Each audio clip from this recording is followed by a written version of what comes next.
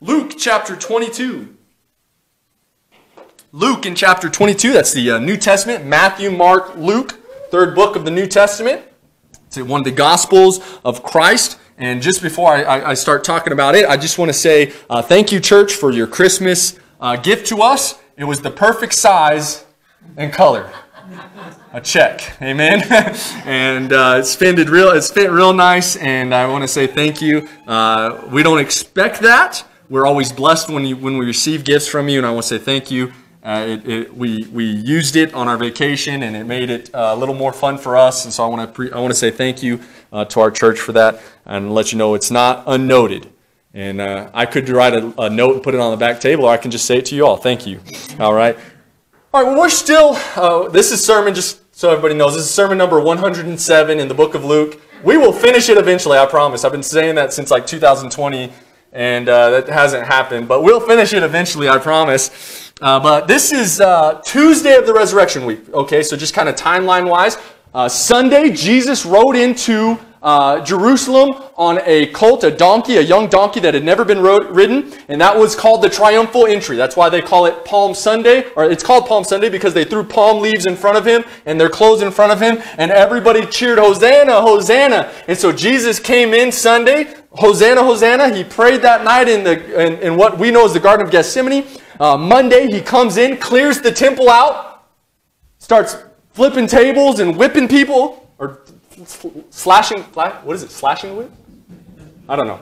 Don't ask me. I'm not Indiana Jones. I'm just Stephen Jones, okay? Anyways, he's whipping people and clearing the temple out of all these wicked people. And then he begins to preach and teach. All day Monday, then he goes, he gets a little bit of rest, he prays again. Tuesday, he comes into the temple and starts doing it all over again. And the Pharisees come and the Sadducees come. And basically anybody that had an issue with Jesus came and tried to trip him up. And he answered every single one of their questions. And really, he kind of got them all caught up. And none of them were able to stump him.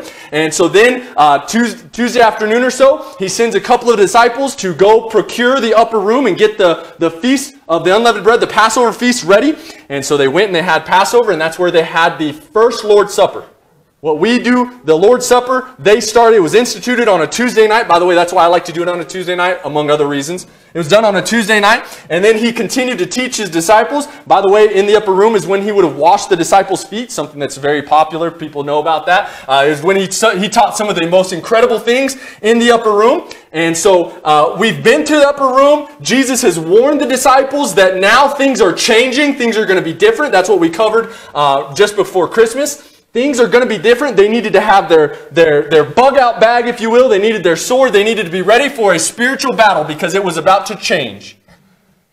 And then they leave the upper room. And that's where we're at today in our passage. Luke chapter 22. And we'll start reading verse number 39. I ask if you're able, please stand in honor of God's word if you're able. And we'll read the passage together.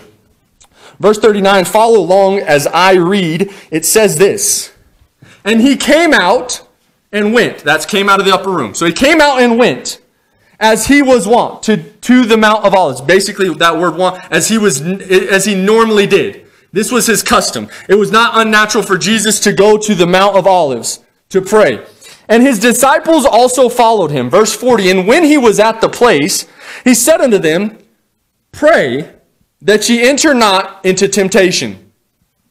And he was withdrawn from them about a stone's cast, and kneeled down and prayed, saying, verse 42, saying, Father, if thou be willing, remove this cup from me. Nevertheless, not my will, but thine be done. And there appeared an angel unto him from heaven, strengthening him. And being in agony, he prayed more earnestly, and his sweat was as it were great drops of blood falling down to the ground. It's literal. He's bleeding from his face, sweating blood from his face. We'll explain that later. And when he rose up from prayer and was come to his disciples, he found them sleeping for sorrow. And he said unto them, why sleep ye? Rise and pray, lest ye enter into temptation. Let's pray. Dear Heavenly Father, we want to thank you, Lord, for the opportunity to get in your word once again. Lord, we do ask that you would Empower this time, Lord. I ask that you'd open up the hearts of the people here today. If there's anyone here that doesn't know you as their personal Savior, that isn't 100% sure that if they died today that they'd go to heaven, I ask that you'd use this message and your Holy Spirit to convict their hearts of their need for salvation and give them the courage to get that settled today. Lord, for those that are saved, Lord, open up our hearts to the truth of this word. I know for sure that none of us pray as we should. None of us are as faithful as we should. Many of us are falling asleep on the job. So help us with this message. Lord, be with me as I preach it. Empty me of self and with the Holy Spirit. Speak through me to your people. In Jesus' name I pray. Amen. You may be seated. Thank you for standing.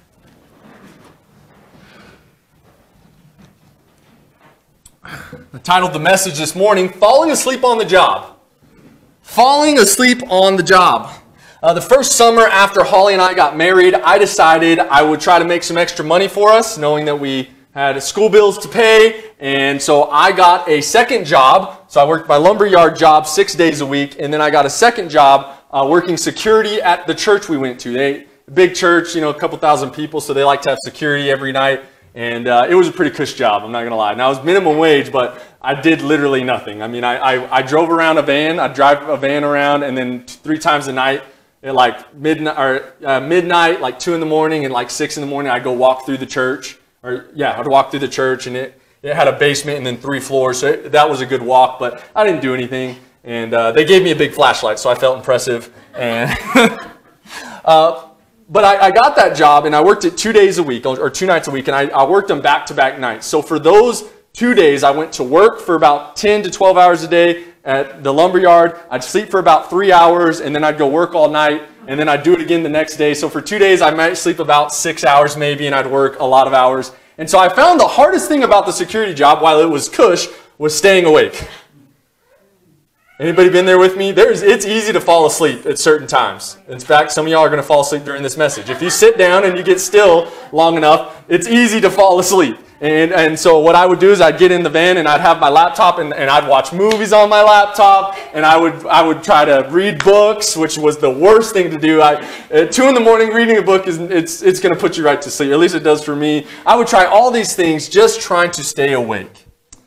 I know I've shared this story, but it's worth telling it again. I had a coworker named Tanner back when I worked at the lumberyard who he struggled to stay awake so bad that he would, during the day, middle of the day, he'd just disappear. He'd go to a back warehouse, a back barn, where we'd keep tons and tons of OSB, stacks of OSB. Just it's like plywood, comes in 4x8 sheets, and it'd be a stack that was about this tall, and we'd stack them up real high, and he'd climb up there like a little monkey, and he'd go to sleep. At least he did that till he was caught, and then he was fired. Not necessarily good for our school's reputation as well, because he was a college student at Heartland with me. Nothing like being a Bible college student getting fired for sleeping on the job. In our passage, though, we have the disciples falling asleep on the job. So look back with me, and right before we get back into the passage, let me say this. This account is also covered in Matthew and Mark. So again, there's 4 Gospels: Matthew, Mark, Luke, John. First four books of the New Testament. They are all about Jesus Christ. They're known as the 4 Gospels. And they all give different perspectives of the same stories. They never contradict. You just get different details from different ones. Let me put it this way. Have you ever got just one person's side of a story? Yeah. That kind of skews your thought of that one side, right? So this gives you multiple angles of the same story. So this is covered in Mark and Matthew. And so if I say something that you don't see directly here in Luke chapter 22, it's probably because I got it out of Matthew chapter 26, which covered it in depth, okay?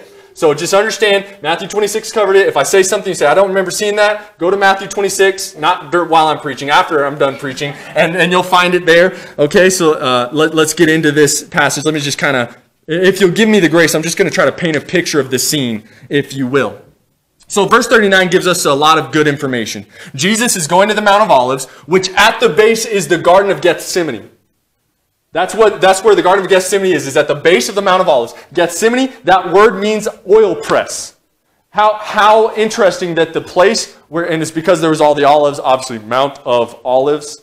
I didn't have to go to Bible college to figure that one out. Mount of Olives obviously has a lot of olives in there. At the Garden of Gethsemane, it was known as the press because I guess they did a lot of olive pressing there. But it happens to be in this place that Jesus is put under the most pressure that he's ever been in his earthly life. And so Jesus was known for going there. He regularly went to this place. At least these last few days he's been visiting this place. He was there so often that Judas, the betrayer, who's already left the disciples, could predict that that's where he was going to be and that's where he shows up. We'll cover that next week. And so he was there very often. So he goes to the Garden of Gethsemane. And what we don't see in Luke, but that you'll find out in Matthew's account, is that as he crossed Kidron, as he crossed the river Kidron, he actually pulled aside 3 of his most prized pupils. Can I say it like that? Peter, James, and John. This is the inner circle of disciples. This is the close of the close. These are the disciple whom he loved, that's John. This is James, who will become the first pastor after Jesus of the church Jesus starts. This is Peter, who is the mouthpiece of Pentecost. These are the guys. I mean, if they lived in modern day today, these would be the guys I would be doing my best to bother to try to get in to come and preach.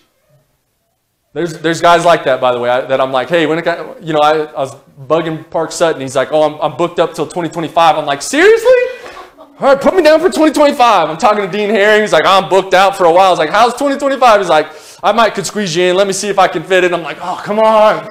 So these are those guys. These are the big name guys. These are guys that everyone would know their name. So Jesus pulls them aside, his prized pupils, the ones that he's poured most of his time and energy into. He pulls them aside. And what we don't read in Luke is that he pours his heart out to them. He comes to them in sorrow. He lets them know what's happening, and he's broken and he's sad. And imagine, and you may not be able to see it when you read the Gospels, but I promise you, because Jesus was God in the flesh, that Jesus embodied joy. He was a joyful man. He was a gentle, good, long-suffering, patient, loving, kind man. And I imagine at this point it was like they'd never seen Jesus like this. He's as broken as he's ever been, as he's under the weight and the pressure of knowing what's going to happen. So he encourages them, in Matthew's account, to watch and pray with him for an hour. And then he leaves, about a stone's throw away. Now, I don't know whose stone or whose arm is throwing the stone, because if it's like, if it's Nathan, it's to the door. If it's me, it's to Ace. I'm just kidding. I actually think he probably could still throw farther than me, even though he's a little older than me. But anyways, it's a stone's throw away, and so he goes a stone's throw away, and there he begins to pour his heart out to God. And here's what he says in verse number 42. Father, if thou be willing, remove this cup from me. Nevertheless, not my will, but thine be done. He's God. Hang on, we got to get this. Jesus is God. If you don't believe that, I'll try to convince you later, but Jesus is God, God in the flesh. He understands everything that's about to happen to him. He is hours from some sham trials. What do I mean by sham trials? Where he doesn't actually get a fair trial. Where people try to accuse him of things that he never did. Where people try to lie about him. Where he's passed off from here to there. Sham trials. He knows that. So as he's sitting there praying, by the way, can I just pause and say, Jesus didn't ask the disciples to do anything he wasn't willing to do. Parents, can I just encourage you? Don't ask your children to do anything you aren't willing to do. By golly, my kid needs to obey me. And all he does is hear how you disobeyed your boss today and you're proud of it. And how you disobey the authority that the government has put on it. Well, bless God, that's the government. Well, bless God, the Bible says that we're supposed to fall under and obey all the authorities that are put over us. That's including government. So don't expect your child to obey if you're not willing to obey. Well, bless God, my kid ought to read his Bible. When's the last time you read your Bible? Well, my kid needs to memorize these verses for Sunday school. Well, how about you memorize the verses? I inevitably end up memorizing all of Izzy and Braxton's verses. I put them to song, and then they're stuck. And then we sing them some more. And if I encourage my kids to read their Bible, I ought to read my Bible. If I encourage my kids to dress a certain way, I should dress a certain way. Jesus said, I need you to pray. I need you to watch and pray for an hour, and he did it. He didn't say, I want you to watch and pray. I'm going to go take a nap. By the way, the other 8 disciples that he didn't pull were probably taking a nap. The carnal side of me knows that's where I would have been. Oh, thank goodness he didn't pick me. I can go to sleep now. Because remember, I didn't tell you this. It's about 10 p.m. to about 12 a.m. Somewhere in that time frame, okay? That's where we are. So it's late at night. Okay, late for some of us. I go to bed like 9. Some of you are like, oh, 10, 12. I'm still up doing all this. I don't get up till noon. And to each their own. I'm not judging. So it's about 10, so it's late. And so Jesus is praying. He's pouring out his heart to God. He understands everything that is about to happen to him. He knows exactly the person, or people I should say, plural, that are going to slap him in the face while they blindfold him. He knows exactly what it's going to feel like. My wife and I were talking about a punch in the face, and I said, I don't know why, but that's just one of those things that sends me off my rocker. I'll tolerate a lot, but once you punch me in the face, it's one of those that just enrages me instantly. And Jesus knew exactly who was going to slap him in the face and mock him why they did it. Jesus knew exactly who was going to rip his beard from his face. I've never had any of my beard plucked from my face. Now, Brody is trying very avidly to get this out. He's tried. At 1 year old, he's getting a pretty good, nice pull, too. I'm like, all right, son, chill out. But I've never had my beard literally ripped off my face where skin and flesh would come with it. And Jesus knows that's coming. Jesus knows that he's going to go and be put against a post and whipped with a cat of nine tails. And I know I've told you about this, but just bear with me again. The cat of nine tails, each guy had his own, and each one was like personalized. It's like their signature. So some guys would take glass and they'd tie it at the ends of it. Some guys would use sharpened bones. Some guys would use pieces of clay. And it's known as a cat of nine tails because it had 9 frays off the base of it. And so 9 of those whips would lash across Jesus. But they said that wasn't really the worst part of the cat of nine tails. The worst part of the cat of nine tails was that it would wrap around the abdomen and it would grab flesh. And as that Roman soldier would rip it back out, it would pull flesh with it to the point that sometimes intestines would fall out. And historians say that a talented Roman soldier who was versed in this knew exactly how to take a man right to the brink of death and then stop. And that's what they did to Jesus. And Jesus knew every feeling that was going to be. He knew what it was going to feel like as he had the cross put on his shoulder. And as he tried with all of his might to get it to where it was supposed to go, but literally could not physically get it there because of all the beatings. He knew the mocking and the people spitting on him. That's another thing. Man, spitting on somebody is awful. It's one of the most awful things I can think of. It's so disgusting when you know what's inside of somebody's mouth, and to think that Jesus was literally soaked in spit and mocked, and then he knew what it was going to feel like as no, they wouldn't be kind and just tie his wrist and tie his ankles to the cross. No, instead, they decided they were going to use what we would call like railroad spikes. I mean, big nails, and they would each drive, and I don't care how good they are, you're not driving a railroad spike into a solid piece of wood in one strike. So he knew each time that hammer would hit that nail and it'd pierce into his hand and into his feet. He knew exactly what it would feel like as they would lift that cross. And the way they got the cross standing was they already would have about a 5-foot hole dug, and they would lift that cross and just let it drop. So he would drop 5 feet, nailed to this cross, boom, to the floor. And at that point, historians say every joint in your body would dislocate. Your body physically couldn't stand it, and the way they had you hung was perfect to dislocate most joints in your body. He knew what it was going to feel like. You understand? He knew what it was going to feel like as he struggled for every breath, gargling on his own blood, that he would have to try with all of the might that he had left, hanging there naked in front of everybody. He'd have to try with all of his might to pull his body up, because in the position of the cross, it would constrain your lungs so that you could not get a breath. So you would literally have to lift yourself up to actually catch a slight and go back down. He knew all of that. Most importantly, he knew that God the Father was going to turn his back on the sin that Jesus took upon himself. He knew every bit of that was coming. As he pondered those things, I mean, I know we really can't understand this. Have you ever, I'll try to help you. Have you ever had to go through surgery? Kind of like whatever the surgery was, and you're kind of nervous about it, thinking of all that. Even if it's minor, you're still thinking, what about the things that can go wrong? You know what I mean? Like, oh, what? I might not this or I might not that. And you can kind of stress about all that might happen during the surgery. Jesus didn't have to stress about what might happen during this crucifixion time. He knew exactly every step of the way what would happen. And so he begged God, if there is another way, if you will do it another way, please God, pass this cup from me. But nonetheless, he says, it's not my will, God. It's your will. I want your will to be done. By the way, can I just take a minute to just talk about authority real quick? Jesus was equal with God, and yet he was subservient and submissive to God, because being submissive does not mean you're lesser than. It means you're following God's order of things. Amen. I'll let you apply that to yourself. So Jesus pours out his heart to God, and then this is a true medical term. The condition is called, I'm going to mispronounce it probably, hematidrosis. Hematidrosis, what happens is you get under such extreme pressure that the blood vessels in your face literally burst, causing blood to mingle with your sweat and come out of your pores.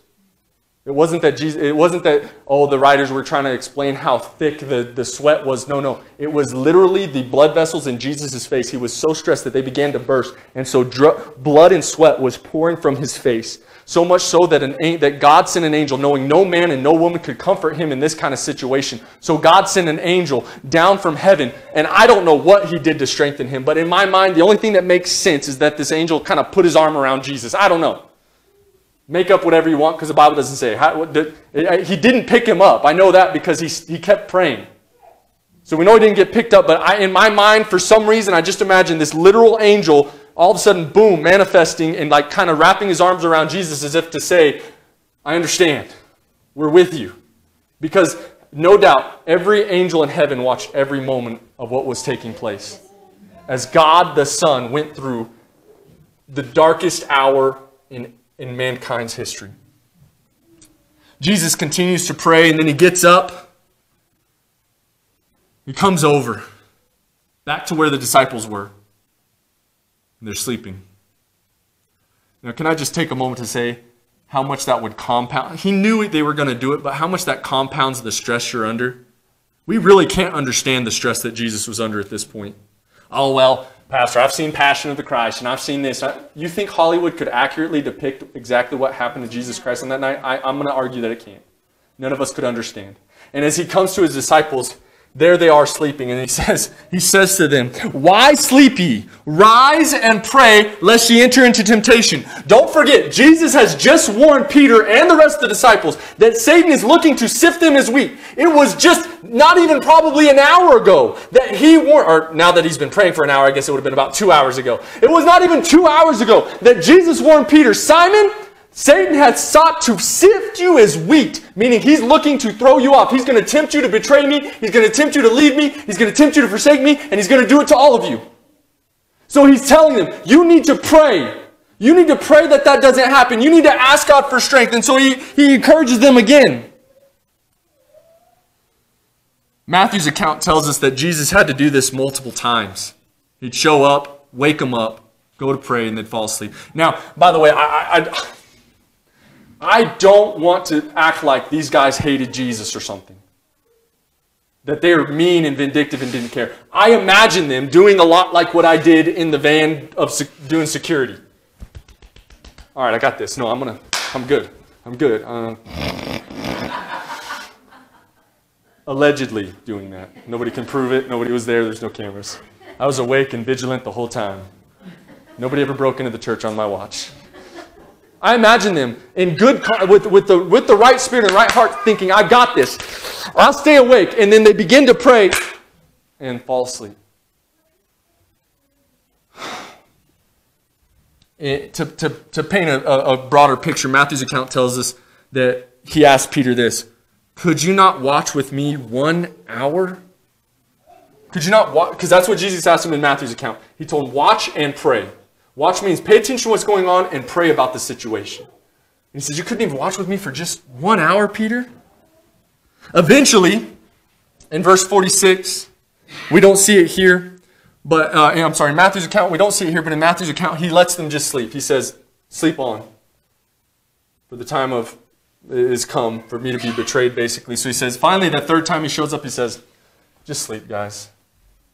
Just sleep. Well, that's the passage. That's the passage. Well, what can we learn from it? Try to make this fast. Let's see.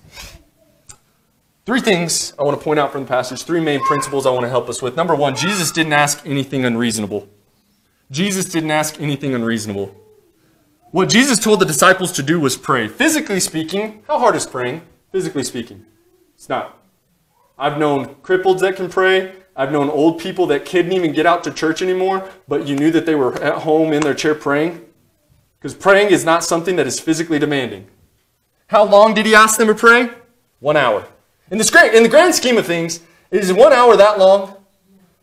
There's 168 hours in a week. Is an hour really that long? You say, well, I mean, it's an hour, Pastor. Well, how about you just track some time how long you spent on your phone, on social media, or on television this week? Tell me if you can't add up an hour somewhere. Tell me if there's not an hour to be had. Because the average American, and this is an old statistic, I haven't looked up what it is now because I'm betting it's worse. The average American used to, at least in a couple of years ago, spent 7 hours a day on a screen. 7 hours a day. That's almost a third of the day. And I'm betting now it's probably more than that because, now they're having to come up with places of business are having to come up with ways to block cell phone service and internet and stuff so that their employees will get off their phone and just work.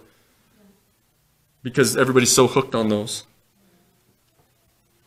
The reality of it is, Jesus didn't ask them to do anything unrealistic or unreasonable.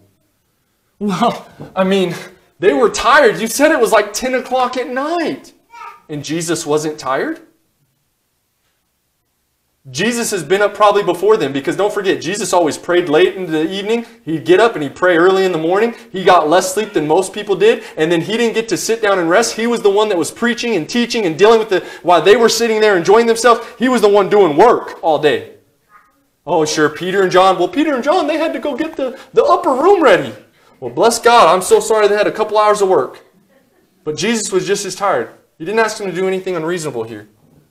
By the way, if you struggle to stay awake in a certain position, change positions. The way I did security back when that first year we were married was I would do it Friday night and Saturday night. That meant I got maybe an hour, 2 hours of sleep, and then I'd go to church on Sunday. So here's how I'd sit. You may not be able to see it, but I would keep one leg up. I'd sit and I'd keep one leg floating. I don't chew gum because I dislocated my jaw a long time ago and it hurts, but I would chew gum. I'd sit there and why? Because I knew if I put that foot down, I'm going to sleep. I'm out. If you have trouble staying awake, maybe change your position. They could have changed their position. It wasn't unreasonable. Biblically speaking, we are also commanded to pray. Luke 18:1 says this, and he spake a parable unto them to this end, that men ought to always pray and not faint. Colossians 4:2, continue in prayer and watch in the same with thanksgiving. 1 Thessalonians 5:17, pray without ceasing. There's nothing unreasonable about Jesus telling us to pray. We have the time. Well, Pastor, you may have the time because you work 5 hours a week? But I don't have the time to pray. Well, what is keeping you so busy that you're willing to disobey God? Because it's a command from Him. It's a command from Him. It's reasonable to say, as a born-again believer, you ought to be praying daily. And I'm not just talking about for your food. Lord, bless this food and let all the people in the world get saved. Amen. I'm talking serious, conscious, prayer list type prayers. Next, number 2. Jesus wanted them to have every advantage possible to face the day ahead of them. Jesus wanted them to have every advantage possible to face the day ahead of Him. Jesus knew and even warned them about what they were soon to face. He wanted them to pray that they would overcome the temptation that He warned them of. Jesus wanted them to get victory over their temptations.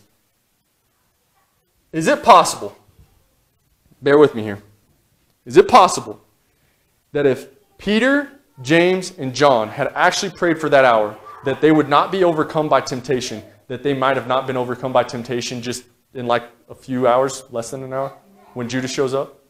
By the way, don't worry. They're all excited for a physical fight. Oh man, they're geared up for a physical fight. Lord, should we slay them?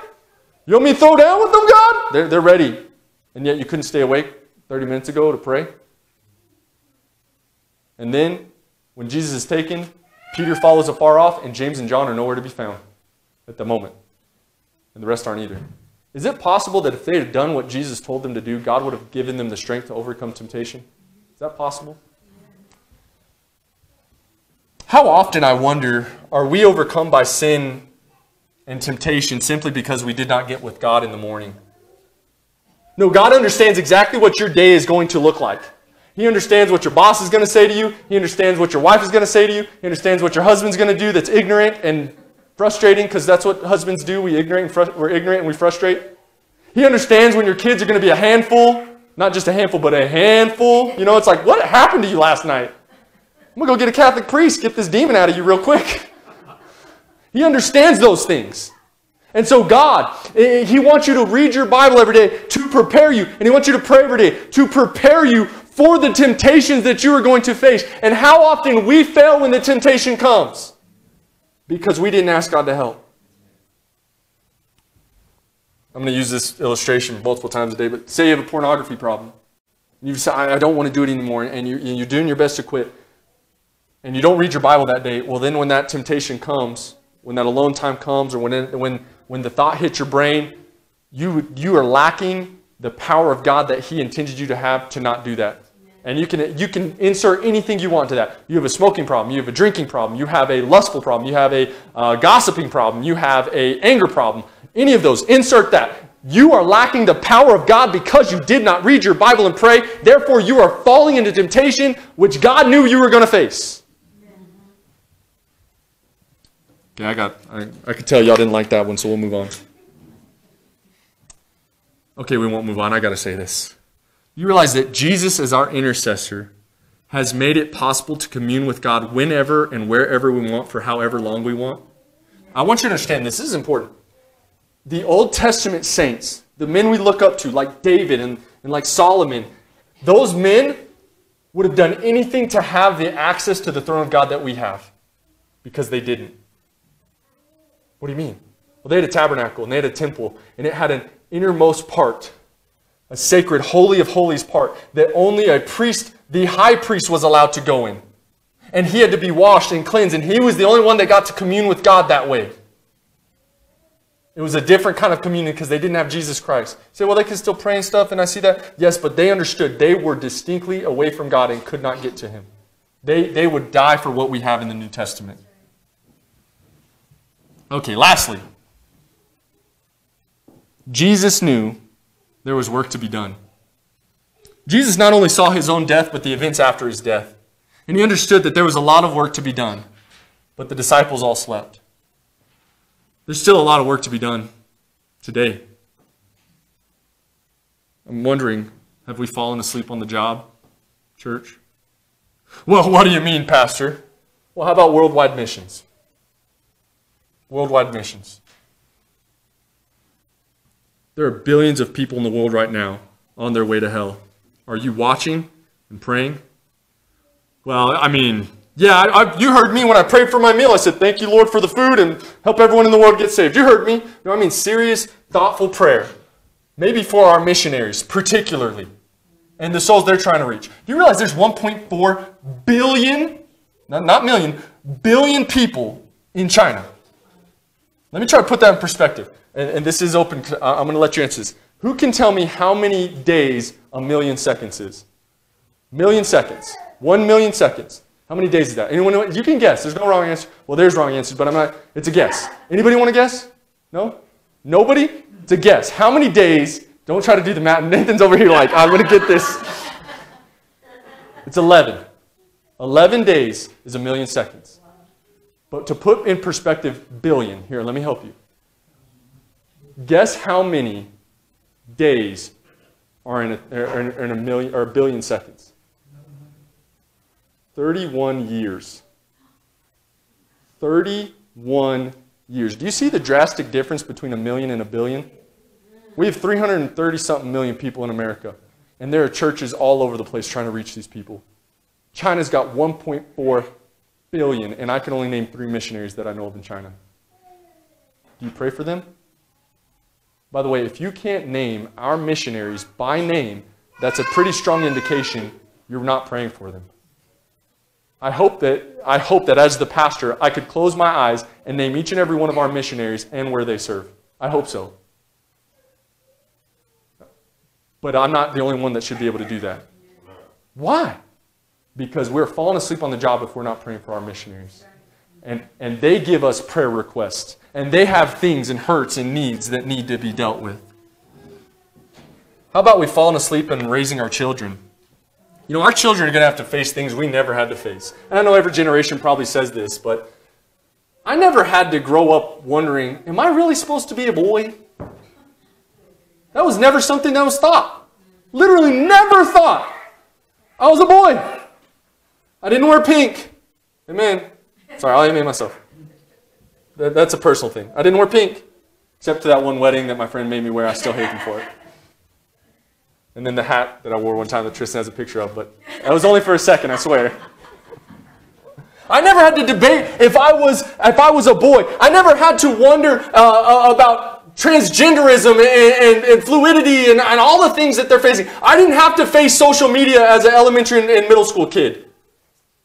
Now I'm young enough that social media started coming around towards the end of high school, but I never even had it. And yet our kids are going to have to face all of those things. They're going to have to live in a world that is doing all of those things. Are you praying for them? Are you praying for their relationship with God?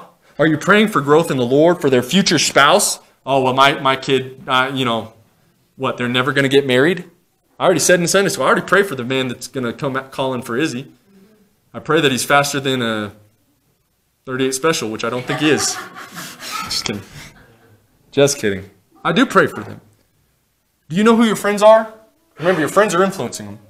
Do you know what music is on their phone? Do you know what they want to, or who they want to date, or who they're trying to date? Are you watching and praying for them? By the way, parents, let me encourage you, if your kid's got a cell phone, randomly just grab that phone and go through it. Oh, Pastor, that's an invasion of privacy. What privacy? It's your phone in your home, in your internet, in your room. Your kid, yeah. What privacy? You want privacy? Move out and pay your own phone bill. And I'll stop grabbing it. But till then, and I will let my kids know whenever the day comes, I'm dreading the day when they are going to have cell phones. This is not your cell phone. This is Dad's cell phone. I am lending it to you. Dad has the right to take it back anytime I want. If you abuse or misuse this privilege, you no longer get the privilege because it's mine. Say, well, that's just cruel parenting. No, I'm going to try to do my very best to protect my children. I want to know what music they're listening to. I want to know who their closest friends are. I want to know what they're posting. I want to know everything. Amen. I never want my sons to have to struggle through a pornography addiction. And it's not going to be because I didn't try everything in my power to make sure it didn't happen. They're going to have to jump through some hoops if it ever happens. But I want to be able to stand before the Lord and say, I did my very best to protect my sons. Amen. I did my very best to protect my daughters. And if you think you're invading their privacy by doing so, then you're failing as a parent. They don't get privacy. They don't get privacy. They're your children. God gave them to you to nurture and raise in the admonition of the Lord. Amen. Okay, that went way longer than I was supposed to go. Here we go. By the way, I did say this. I hope you pray for your own children more than I pray for your children. I hope so. Amen. Well, my children are grown, Pastor. Well, fine, then your grandchildren, because guess what? They're facing the same kind of stuff. Do you pray for our church? Are you watching and praying? I often wonder what would happen if daily every member of Peakview Baptist Church begged the Lord to empower our church. If every week you guys were praying for my sermons as hard as I was, and praying for visitors as much as I was, and praying for souls saved, and more than I am, what would happen if all of us were doing that? I don't know, but I'd venture to say we wouldn't understand all that was happening. We'd go, this is amazing. This is blowing us away. Amen. Are you watching and praying for your spouse? Do you daily beg God to help them grow spiritually, to face the difficulties of the day? Do you pray for your husband to lead your family spiritually? Do you pray for your wife to fulfill her role as a wife and a mother with grace and passion? Oh, so many will complain about their spouse all day long. They get to work and gripe this, Mama, oh, they'll ball and change. And I don't know why when I think of people complaining about their husband, that's what I hear. And wives calling up their friends, all he ever done. Well, why don't you stop complaining about them and why don't you start praying for them? By the way, you married them. Not like nobody put a gun to your head. Why did you marry him? Stupid? Sorry. If you don't like him. Okay, I gotta hurry. Sadly, I believe, not just us, but I'm going to preach specifically to Peakview Baptist Church because that's the church I pastor. We've fallen asleep on the job. Our Savior poured drops of blood from his face praying, and we can't be bothered to give 10 minutes to it every day. 10 minutes. I bet it doesn't happen. Sadly. Don't blame the politicians. Don't blame the left. Don't blame this generation or that generation. America is in the state it is in because Americans have forsaken the most powerful weapon we have, prayer. That's right. Amen. You want to see things change? Then you change. You wake up and pray. Watch and pray. Make prayer an important priority in your life. More important than television or your phone or your social media. More important than your hobbies or your games. more important than exercise or whatever you may think is important. Make prayer a priority and don't stop sleeping on the job. I realized that if I prayed as much as I worked out, I'd be praying easily over an hour a day. Easily. Because I usually easily work out more than an hour a day. In fact, I usually can't squeeze it under an hour sometimes. And somehow, even as a pastor, I struggle to give 10, 20, 30 minutes to prayer. Why? Because I have priorities for health and fitness. I have priorities for fun with my kids and sports and this and that. I don't have a priority for prayer. This message is just as much for me as it is for you. Let me end by saying this. Today, if you don't know Jesus as your personal Savior, we'd love to show you from the Bible the prayer that you need to pray and be saved. The Bible lays out very clearly how someone can know. Because the Bible says you can know that you have eternal life. You can know, you could leave here today knowing without a shadow of a doubt that if you died today, you'd go to heaven. And we would love to show you from the Bible. How's that going to work? Well, we're about to have an invitation time. And what that is literally what it sounds like. It's an invitation. Everybody's head's going to be bowed. Everybody's eyes are going to be closed. It's a private time. And if you don't know Jesus as your personal Savior, we just invite you to come say, I would like to talk to somebody. And I'll get you sat down in one of these offices. It'll be private. We don't look to embarrass anybody. If you need somebody to come with you to make you comfortable, we want you to be comfortable. Bring whoever you want. And we'll just show you from the Bible. Not Peakview Baptist way. We're not pushing Peakview Baptist Church on anybody. We're not pushing Pastor Stephen's way. We just want to show you from the Bible what it says. You say, well, if I trust Jesus as my personal Savior, you're going to expect me to stick around. I don't care if you walk out these doors and never come back. If you really trust Jesus Christ, your personal Savior, that'd be a hallelujah, praise the Lord. Say, well, I don't want to get baptized. You don't have to get baptized to be saved. You might want to after you get saved. But you don't have to be saved. Well, I don't want to join your church. You don't have to join our church. Salvation is the first step to knowing Jesus Christ, your personal Savior. It's how you know Jesus Christ, your personal Savior. And that is the most important thing. That's what guarantees you eternal life. Not baptism, not works, not repentance, not prayers. Now, repentance is part of salvation, but I'm saying you can't just be sorry for your sins and expect that to get you there. Not praying to asking a priest or a pastor to pray for you. None of that will do it, but God can do it. Let's have a word of prayer, and we'll have our